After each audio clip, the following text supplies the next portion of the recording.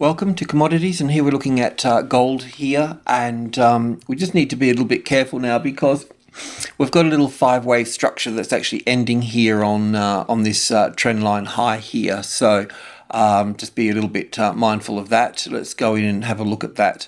The way that I've got it counted so far is 1, 2, 3, 4, and 5 for 1, then 3, 4, and 5 here as such. I'll just see if I've got that on an intraday chart. Just before I do that, though, I think that this is the right count here.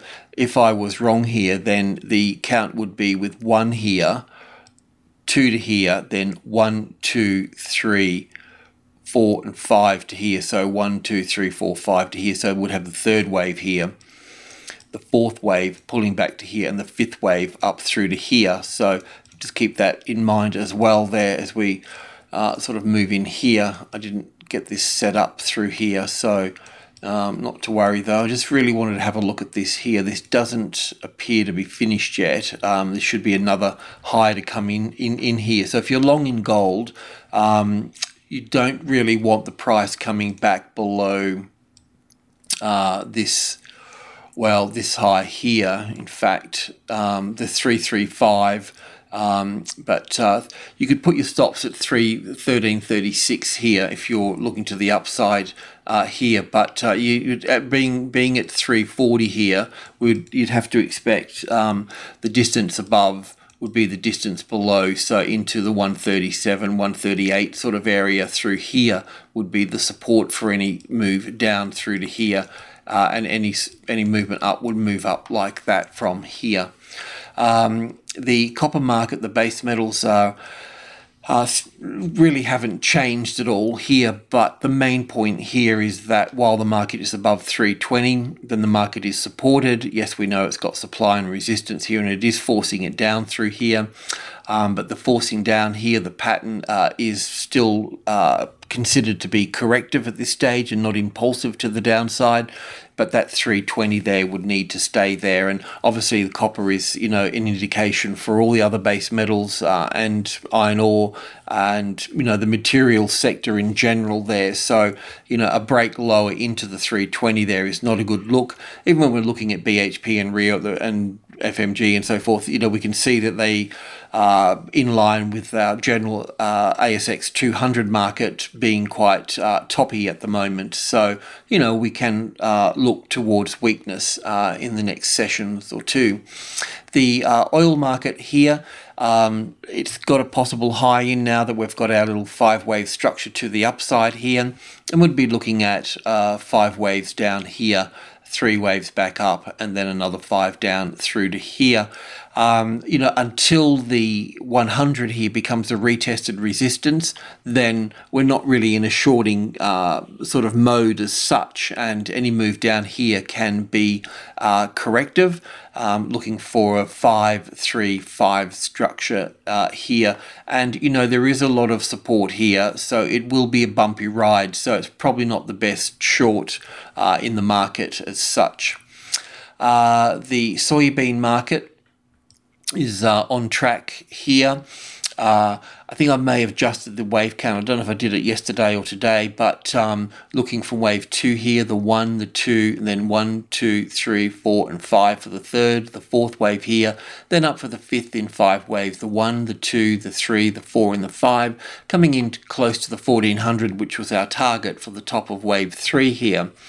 So this market, as mentioned, can be in line with the US indices as well, and we've got to bring the US dollar in as a mix here as well. But either way, that 1400 is going to have profit taking and sellers there as such. So if you don't want to take the heat here, because this market can retrace.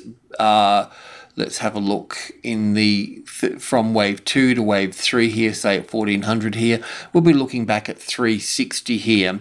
So 360 is a possible retracement level for this particular wave 4 here. So that's a fair bit of heat to carry if you've been buying every 10 points. But if you've been under trading on those position sizes on the way up, then you shouldn't have a problem in holding through this, because it's better to hold through it in a way, because it's difficult to feed the positions back in there, especially if you've been building positions, you know, from below 1300 here, or even around 1300, whatever. But you know, a longer term target is the 1500, so it's another 100 points to the upside. So you know, we're using this as an opportunity to buy pullbacks, and you know, then build. Once we've got support on the 1400, then we've got ourselves, and you know, we've got ourselves into a nice position then. But getting ourselves into a nice position here is not going to be easy. You have to sort of sweat it out a little bit, but and it's also going to be time consuming as well. So it's likely to have a little correction back like this, then a move up here, then a correction back. You know, it could be like this here. So, you know, prepare yourself for, you know, I may have exaggerated here, but, you know, it's something like this. You know, there's not many patterns that can occur at a particular level. There's only sort of, well, two, and then variations on those two. So the overshoot and the classic, there's variations, more variations on the classic, of course, but expect something like this across this level here. But we will accommodate that, and then we'll build into the trade to the upside as well. The wheat market here got a little bit scrappy in this smaller fourth wave here, but it's still working through the 600. It's probably finished now, because we can see a clear, excuse me, three clear wave structure there, but now we do need to see this push up through here. I always treat the 620 here is, you know, it's a pivot within group one, but it's actually a little bit more than that. It's actually, in terms of using Fibonacci as price ratio, the 62 is actually just the point off being 61.8, and that's why it always kicks in a lot in that regard. So anyway, that's that. So we should see this market push up from here now. The corn market is on track as well.